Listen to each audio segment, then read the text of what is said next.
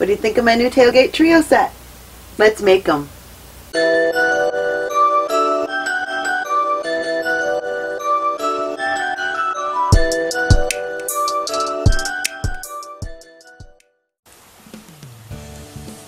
Ciao friends, Beth with Thimblehooks.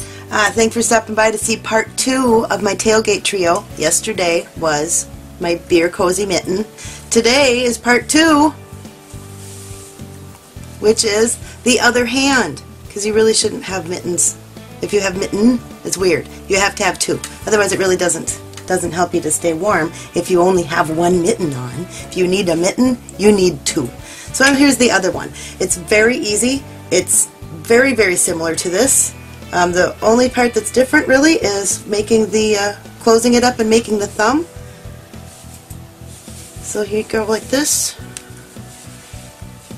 So cute. So cute. And I'm using Red Heart Super Saver, and this one is Grenadine. It's really obnoxious pink. I'm keeping this one. This is my set, so that's why I'm using the pink. And then I also used I Love This yarn, and there's this little bit left. I have a little bit more than that. But it is crushed raspberry, so it just has a little bit of pink flecks in it, and it's mostly white.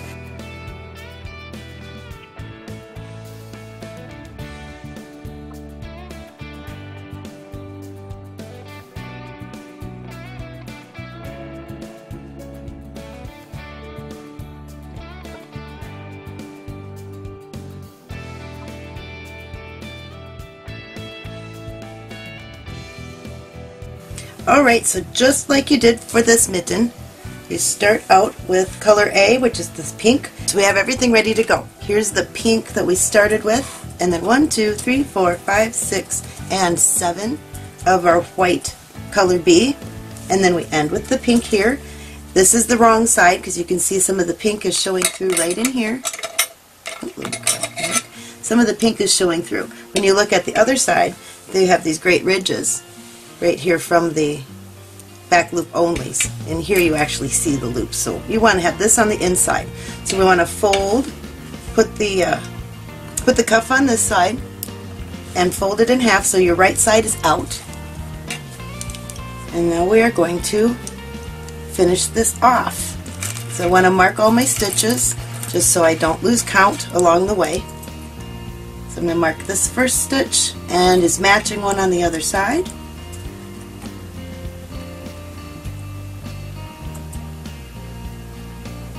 You know I love my stitch markers. It just makes everything faster and easier, I think, personally. Now there are 47 total, so the easiest way, you can just count them real quick. 1, 2, 3, 4, 5, 46. And then this little guy down here is 47. That's why I want to mark it. Since we're not doing chains all the time when we turn, we don't want to lose a stitch, because then I'll lose my count. 46 and 47 is this guy, so we're going to mark him too. Now we know we're going to be able to match up. Alright, got my 5mm hook because it used the hook that matches your yarn. And we are just going to single crochet these together. Remember, this is the right side, wrong side in, right side out. Here we go. Go through this very first stitch,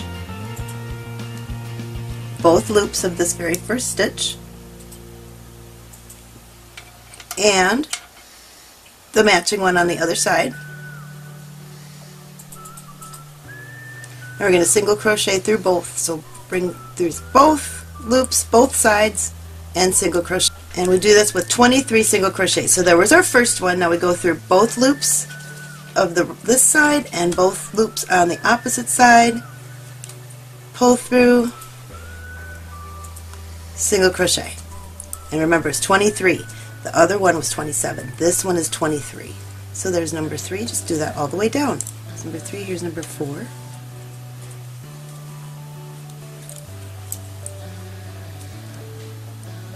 Here's number 5. And this is why we work loosely when we first start the very first chains in the very first row, is you need to work back through those again, and sometimes those can get really tight. This since we have to use them again. It's not a finished edge yet. It is now. 1, 2, 3, 4, 5, 6, 7. Remember, we're going to 23, so here's 8. I'll meet you at 23. 22 and 23. Now I'm going to stop and mark the next stitch that I'm going to use. Especially if you're working with a dark yarn, sometimes these stitches are a little bit sneaky and they're hiding. And then on this side, I want to mark this stitch. The next stitch, or actually the last stitch, that was not used on that side. So I'm just mark those so I can find them again easier. You know I love my stitch markers. Right, so there's 23.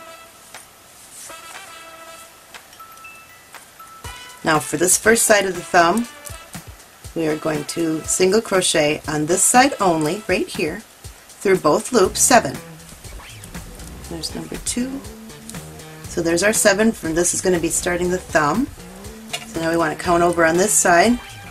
1, 2, 3, 4, 5, 6, 7. That will all be thumb. So we want to go in with our next stitch to pull these sides together on stitch number 8. So skip 7 on this side. 1, 2, 3, 4, 5, 6, 7, and go into stitch number 8, which is right here. And we are going to single crochet just like we did to close up the top. So you go through both loops on both sides and single crochet. So we're going to do that all the way to the end. There's 2, and this last stitch, they're both marked, is number 17 to close up shop. There we go. So do 23 to close up the cuff, 7 around here just for this side of the thumb hole, and then 17 all the way down to the tip of the mitten where your fingers would be. Now we can take these out. We don't need those ones anymore. At this point, you can finish this end off however you want.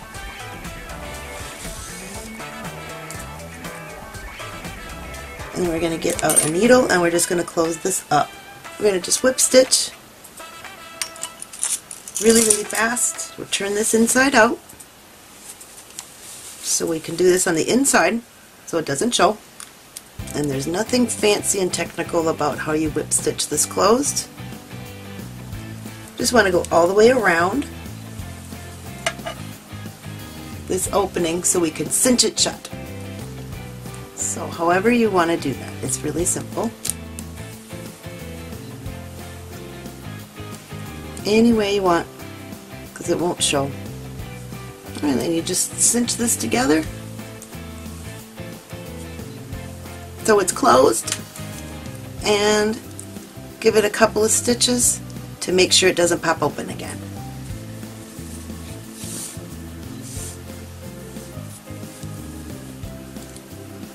Don't want it to come open, then your fingers will be cold. Oh no, knot that off.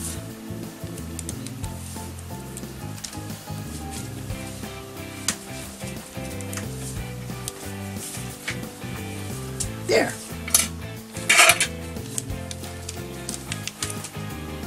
Now that's closed. Hooray! You can cut that off even a little bit further because it's going to be on the inside. Doesn't really matter. We'll bring it back right side out again.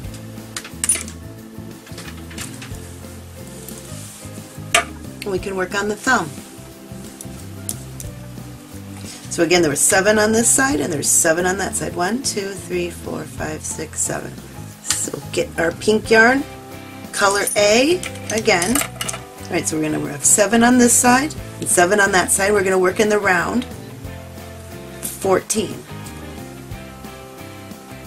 So attach your color A, single crochet. I'm going to mark it.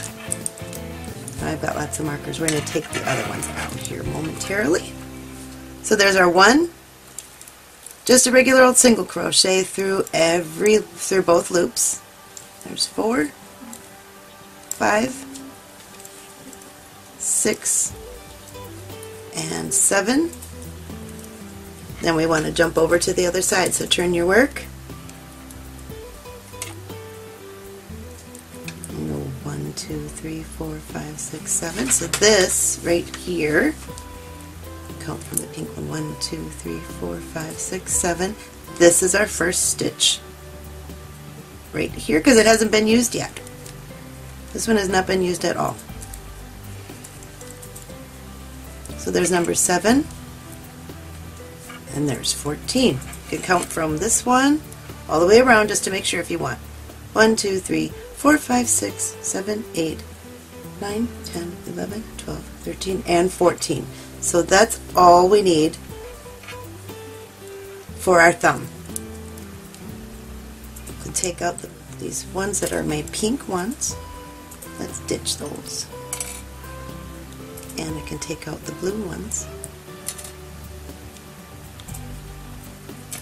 So now we're just going to work in the round. That was one. Now we're going to turn our work again and jump back over to this blue one.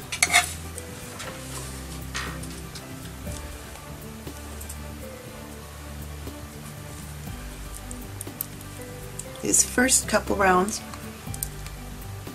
are a little bit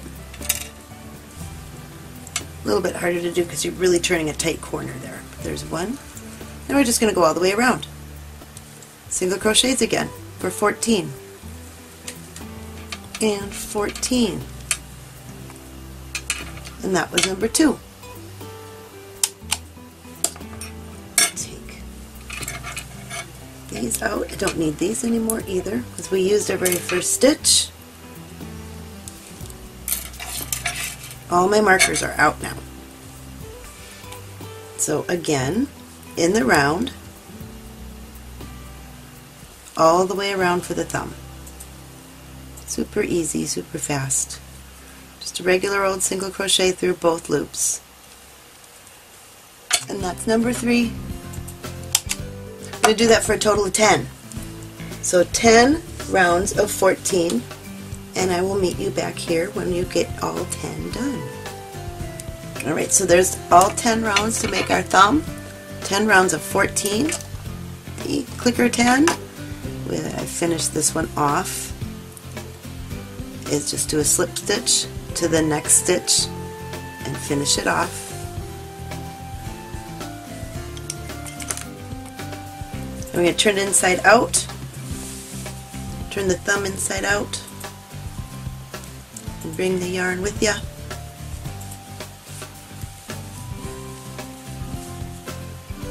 And we're going to whip stitch this closed just like we did the tip of the fingers. So just whip stitch through every stitch so that you'll be able to cinch it shut.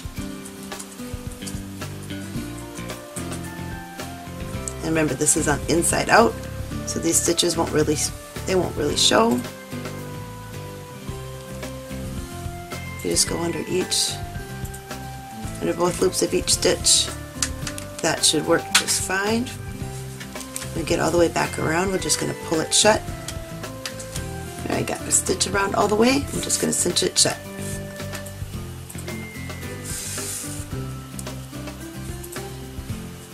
Pull it nice and tight. It's closed up now, a couple of stitches just to keep it always closed so it doesn't pop open on you again. Doesn't take much. It's a very tiny opening, so just a few little stitches to secure your whip stitch. Very simple. And then knot it off just a little bit. And that's done. Snip. So you can just cut that off. Done. Alright, since that was inside out, we want to bring this thumb back now. There we go. Nice.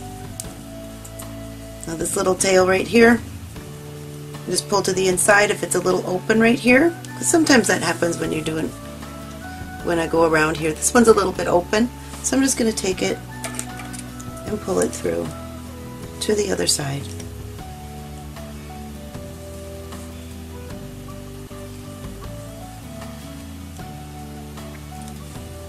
It's closed up a little bit more. If your opening got a little bit open like mine did, you just whip it shut with the remnants that you had right here. Just one extra little stitch will help. If there happens to be a little tiny opening there, like I had on this side, there might be one on the other side, but it's an easy fix.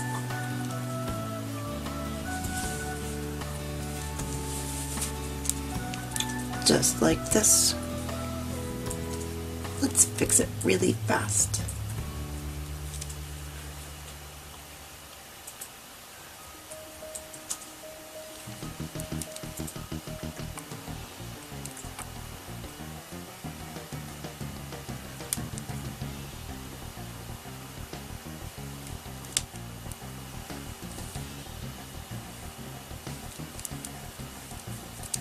That's really all it's going to need, because that's a nice knot.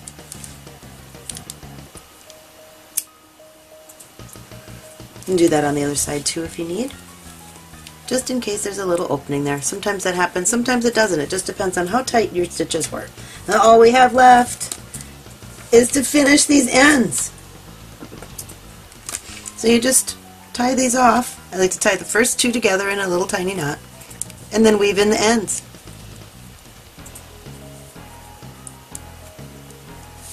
Little tiny knot down here just to keep them secure.